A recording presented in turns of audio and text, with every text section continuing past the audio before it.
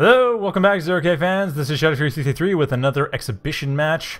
So for the last game, apparently Steel Blue was really rusty. So while they weren't playing up to their elo, it was just they hadn't played in 3 months. That makes sense. Okay, so Ivan D just pointed that out. Ivan D was their opponent that game. Now we're going to have SnuggleBass and Aquanim. So for those of you who have watched the tournament, SnuggleBass should be fairly familiar. They used to be known as Flaccid, and no longer are, and I made a really dirty joke about that during the casts. But that's not what we're watching here now. We're watching just an exhibition match between the two players. So Aquanim was not in the tournament, but SnuggleBass actually got up to basically around like tied for 5th, I think. That works? Yeah, Yago and 4th. Yeah, they were basically tied for 5th in the tournament. Yeah, 5th place tie. Forever and SnuggleBass. Right behind Yogstuff, and of course Golden Drone and Google Frog won that tournament. In that order. So, they're quite good. Aquanim, on the other hand, is Google Frog's training partner. So, they're quite good, and probably their elo is low because they're Google Frog's training partner primarily. Or at least they used to be. Also, this is going to be on Avalanche, which, fairly small map. Should be familiar. Very rush-friendly. It's like 8x8. Got about 10 metal in the center. You have about 4 metal you can easily get near your base, or 6 in the southeast. Oh, I'm missing one. Yeah, okay. There's 6. Just the factory teleportation blast is kind of getting in the way. Yeah, both players are probably familiar with this map. Aquanim going for Cloaky bot, SnuggleBass going for Shield bot. SnuggleBass probably going to, I think I just go for Bandit Rush. I've seen Dirtbag rushes in the past in this map, but that was before they changed to work against bots as well. However, looks like we're going to be seeing just early Bandit Rush until... Oh, no, early Bandit Scout, but Convicts afterwards. Bandit and Rogue. So yeah, SnuggleBass is playing a bit for the long game.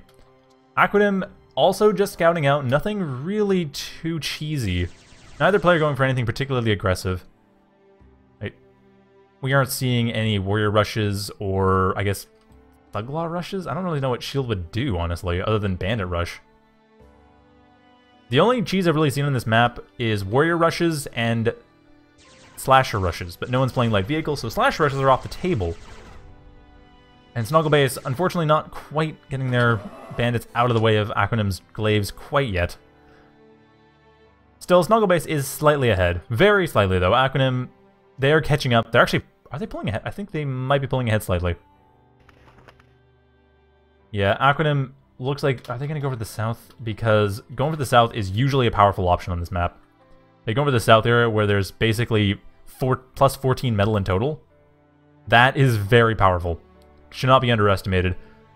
Looks like SnuggleBass is forcing Aquanim back, though. Aquanim doesn't want to be defensive, I'm sure. They're playing Cloaky bot factory, which is a very aggressive factory. Being forced back like that is not the best option, although if Aquanim... They went along the north side here, they could harass it fairly easily. No one's taking south yet, though. It looks like neither player is really even going for it either. Both players still focused on getting their main base, getting some reclaim for energy, just to avoid having to build as many energy plants, or as many power plants as they might otherwise have to. It looks like SnuggleBass is going more quickly for the stable power. In fact, Aquanim has no power plants at this point. They've been relying entirely on reclaim for their energy needs. While SnuggleBass, on the other hand, they're going for a bit more of a long game permanent power solution. And Aquanim surprisingly going over to Rocco's. I mean, I don't know if they knew about the Rogues in advance, so that would make sense if they knew that. I don't think they did, though. They do now, though. So building Warriors right now wouldn't be the best option. They might still do so, and it wouldn't be a terrible idea because there's only like 1 or 2 Rogues, and they do have the glaives to counter them. Although that's not going to work out too well. That Rogue... Ooh, that was a honeypot right there. Pulled those glaives back to their deaths. Although, wow. Ouch, that bandit did not get microed as it needed to. Yeah, that was... That Rogue, that was just bait. Pull back the glaives, killing 2 of Aquanim's glaives for very little cost. I mean, the bandits... Okay, the bandits died, but the Rogue is still alive. The Rogue is still being a problem. Those glaives, they really wanted it, but nope. That's not going to happen. Nice trick by SnuggleBass. Very well done. It's always worth considering that. Like, what's your opponent going to do? They see a unit. What are they going to do about it? What can you do to respond to that response? SnuggleBass had that on point. They have been pushed back a bit afterwards, but still, that was... Actually, you know what? I'm praising SnuggleBass all this time, but Aquanim's actually starting to take the south. So SnuggleBass has not taken the south at all. They're being very defensive along the south edge of their main base. But yeah, they haven't actually built that up too much. They do, however, have a decently large reclaim field right near them. How big is this? This is about 257 metal. Not terrible. At this stage in the game, that is respectable. SnuggleBass, however, needs to actually take that. And despite the fact that Aquanim did lose a few glaives for no good reason, this actually hasn't bitten them in the butt yet. SnuggleBass has not really reclaimed this.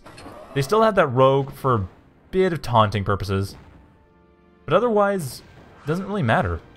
Aquanim has switched over pretty heavily to Rocco's. They still have a glaive just in case. But yeah, pretty heavily Rocco glaive.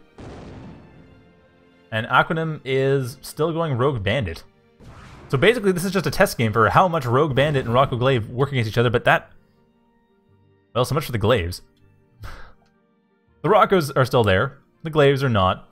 The rogues are being a pain in the butt. The glaives still being a counter to it. And Aquanim still taking south, though. They're slowly but surely taking it. They're not naked expanding south, but they are expanding south. And they're trying to take this reclaim field as well. I think pretty much... Safe reclaim money is 234 for Aquanim. And only about maybe 120 for SnuggleBass if SnuggleBass were to take it. Seriously, why is SnuggleBass are you not taking that reclaim? It's right there. Your commander is right there. Being idle. Not to mention this metal extractor, but more importantly, the reclaim. The metal extractor can wait until you secured the area. The reclaim cannot. Although, admittedly, Aquanim isn't reclaiming either. This is very strange. There's idle commanders here that are not reclaiming. I don't understand this. Anyway, over to the south, we do see Aquanim is coming in and dealing a fair amount of damage. The glaives are... Well, I'll have to deal with the Lotus, but not for too long. Should be able to get rid of a couple metal extractors. That's one down. They should be able to take this one out. They have to be a bit careful, though. The bandits are coming after them, but they're not coming after them fast enough. There we go. That second metal extractor is dead. And after that, it's going to mean that's it. The glaives are going to do no more than that. Nope. But still, 2 metal extractors for 2 glaives. Not terrible. But once again, SnuggleBass has reclaim they can easily take. So does Aquanim. Why no reclaim? I don't understand this. Especially being that SnuggleBass is being forced to be slightly defensive. It's slightly being pushed back a little bit. They are taking the south, however. But Aquanim can easily break that if they want to. Actually, surprisingly, Aquanim... Oh, they don't know! Radar Shadow! Right here, they have no idea that this is taken. They probably have figured it out by now. They see there's a dot here. There's only one reason why there would be a dot there. Like, there's no other reason for that to be the case. So they'd likely know. They haven't pushed down yet, but SnuggleBass now moving forward. This is where the Shieldbot factor becomes scary, is defensive play into counterattack. Like, SnuggleBass has been playing defensive. They've been blocking off units. They've been building defenses. Expanding a little bit, but mostly just building up defenses. Now they have quite the large army to deal with this, to push everything back. And SnuggleBass, they're going to have to deal with the fact that ticks are a thing. Aquanim does have ticks, and they are going to use them. We see them in the build queue as just... Is it this one? That's the only one. So there's only one tick. But that tick is going to be a major problem if SnuggleBass isn't careful. And how much... 445 reclaim. The heck? This convict's dead, however. So that south expansion is no longer the case. There's no longer a thing that's happening. In fact, it looks like that glaive's going to have free reign to tear apart the rest of this stuff, too. But reclaim time is now for SnuggleBass. It's over for Aquanim, but SnuggleBass can still take it. Aquanim being very cautious. Wants to make sure that they keep this with the Stardust, but even then, I don't think that's going to be enough.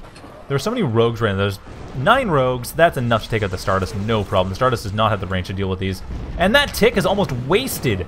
2 bandits for a tick. That is technically by the money worth it. Technically. It's very, very slight. If you look at the cost of a tick, 120. So yeah, it's 120 for 150 metal worth of bandit. So that was technically worth it. But at this point, I don't think that was exactly what SnuggleBass is afraid of. Like, Aquanim would have wanted all these rogues That's what they would have wanted. All the rogues to be completely stunned out, and then the glaives just rush in and rip them to shreds. That would have been the ideal case. 2 bandits is bare minimum for what happened there. Yeah, at this point, SnuggleBass has basically lost the south side. They still have an economic advantage, though. They actually, even without Reclaim, do have the economic advantage. Aquanim, where's Reclaim? Once again, like, Aquanim does have Reclaim available. Quite a lot, actually. How much Reclaim is in this center field? 1,000 metal worth of Reclaim. None of which is being taken. Actually, the commander probably should move back, come to think of it. Those rogues are going to kill it. Right now, actually, if they're not careful. Oh, not quite. Wow, never mind. Okay, now the commander's not being careful. Now it's getting hit. After 2 volleys of being completely missed. Ah, Scotty, right, pointing out, commander is actually baiting these rogues back. Which is not going to work. I think SnuggleBass is wise to that. Now, the glaive, on the other hand, that glaive is going to completely be base. In fact, SnuggleBass at this point, I think they are getting a bit overconfident about what they can do. They're trying to kill the commander. They were just trying to kill that one glaive and, I guess, push forward, see what they can do with it? It's a little odd. But it doesn't even matter. SnuggleBass's commander able to come in and, well, continue to deal with this stuff, but still, why no Reclaim? Actually, SnuggleBass's commander is dead! Or very nearly. It's going to be 2 shots before it's dead. Hammer's shot, and Rocco's dead. Oh, whoa, what? That's not death? Wow. That... How did that not die? That's amazing. That commander should be dead. Like, no joke, that commander should be dead by now. I am very surprised that happened the way it did. Okay, so there's that. That happened. Rather surprisingly, but it did. And at the same time, bandit attack in this main base, which is not going to do too much, unfortunately, for SnuggleBass, but SnuggleBass actually has pulled ahead. Very slightly, but it's close. It's really... Honestly, if someone starts taking this Reclaim, and Aquanim, there we go, Aquanim is taking the Reclaim. Now Aquanim's going to have a chance to pull back. They have the Reclaim, they have a Sharpshooter. Very good choice of counter. They are... If they are careful about this, they have their commander fully healed up. They have their commander... Oh, that's where the fire was coming from. Napalm rocket launcher. You don't see that very often. You see rocket launcher, but the napalm warhead as an attachment on top of that. Still, Reclaim! All this Reclaim. So much juicy Reclaim. Aquanim's commander could take it for free, as long as they're paying attention to the commander, pull it back when it gets attacked. Good shots on the... Wow, that is a very powerful weapon set. Good to know. So for future reference, rocket launcher with napalm warhead is a very useful weapon. Now, Northeast has been taken by SnuggleBass for some time. Didn't see much point commenting on that. They have it. They don't have the South. They have the North. The North is... I mean, I guess it's one of those things that's not super important. The Geo plant is fairly important if you take it, but even then, the South has a couple Geo spots of their own, so it's not... Even then, the South is still the more important place. Or the Southwest, rather. That's still the more important area to take. SnuggleBass looks like they're wanting to go around that southwest area and go from there over into the base once again, try another attack. And that probably won't work. Although, admittedly, nice is the height there. Dodging the shots by dropping down under the cliff. Stopping Aquanim's commander from killing them. That Rocco trying to bait it into the defenses. Although it looks like the North is actually being attacked by SnuggleBass. Sorry, by Aquanim. SnuggleBass is going to be able to defend this no problem. In fact, SnuggleBass is using the North as an attack vector. That's the more important thing here. In fact, I think that's what Aquanim was trying to stop. Yeah, I think they spotted that on the radar. They realized, oh crap, I'm going to be attacked from the north side. I got to stop that. And unfortunately, they can't really. So this is... These rogues are basically just going to be able to come in and rip everything apart. It looks like a two-pronged attack. Once the attack along the center starts, the attack from the northeast is going to start as well. Are they going to go for it? SnuggleBass is taking the northeast. The northeast is attacking. The center is not pushing. So the northeast isn't attacking very strong either. It looks like it's going for hit and run baits attacks. Getting that tick out, that's where they wanted to do. Got that tick without losing any units in the process. Which is exactly what they wanted to have happen. At this point, there doesn't appear to be any ticks on the map. There have been a few ticks built here and there, but yeah, there are no ticks. These rogues still have the sharpshooter to worry about, but I don't think they are worried about it. And now at this point, we see Aquanim pulling back, and SnuggleBass could move forward. Although they are not. Instead, they are pulling back their own units. They do not want to commit to this at all. Using the distraction to take this out, though. Very clever. Good move on their part. Always want to expand while attacking. Your opponent is more distracted, and as long as they're not counterattacking, you're usually fine. And, oh, got rid of a metal extractor. Nice. Got a metal extractor for basically free. Don't need to kill too much more. They can pull back right now, and they're going to. That's exactly what they're going to do, because that is the smart option. And SnuggleBass knows it. Just rain of rockets down on Aquanim's forces. Getting rid of all the Rockos, or very nearly. That Rocco's dead now. There we go. Smash into a shower of triangles. As Aquanim, really, why are they... Okay, now, like I said, Aquanim is going for that reclaim. So Aquanim's taking that reclaim field. This could turn it around, but SnuggleBass, they haven't lost a lot of units. That's basically what it's coming down to now. SnuggleBass is making sure that they have a massive attrition advantage. However, that's going to be a problem. Thunderbird coming in to stun everything out as SnuggleBass goes for... Sorry, Aquanim goes for the air switch. And these rogues are all dead. All of them. Glaives coming in will rip them apart. 7, 6 seconds. Yeah, 5 seconds left. The few seconds, but all these Rockos are... Or these rogues, rather, are dead. All but a couple. The remainder are probably still going to die to the glaives, despite this being gone. Or we're going to have to pull back. But yeah, that was painful. SnuggleBass pushing more forces along that northeast ridge. I can kind of see why they're doing that. The center has pretty much been taken by Aquanim. I'm just surprised they didn't reclaim when they had the chance. The commander's back at base, fully healed up. But yeah, they had that center. And Aquanim pulling those rogues back, trying to get them into the defenders. Not going to happen. But still, Aquanim is... Well, they are rebuilding their army. They're getting a stronger army. Yeah, the attrition has been in SnuggleBass's favor. Except for that Thunderbird. That Thunderbird was just... That was a godsend for SnuggleBass. For Aquanim, I mean. That was terrible for SnuggleBass. And the Napalm Bomber right in position to deal with these bandits. That Napalm Bomber needs to move in. And there it goes. Moves in, burns up a bunch of bandits. Not all of them, though. But the Thunderbird to take out the remainder.